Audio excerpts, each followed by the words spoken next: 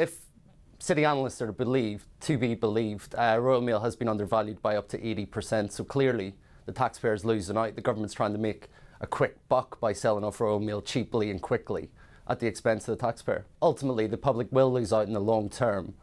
We believe services to rural communities and communities that depend on the postal service will ultimately be cut.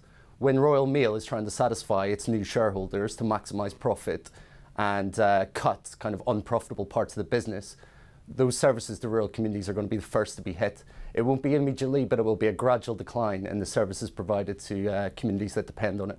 It's the end of the postal service as we know it.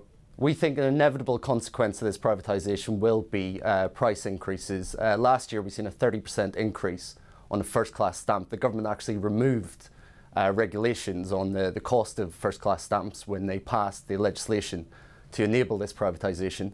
So we can see prices going up by another 30% in the years to come. Before you know it, it will be £1 for a first-class stamp. Well, I don't really see how privatisation is going to lead to a better service. You know, Royal Mail is now going to be held hostage to what its shareholders want, and that will be to maximise profit and reduce costs. Now, you reduce costs in two ways. You lay off some of the workforce, or you reduce services. So ultimately, you will see a reduction in service, not an improvement.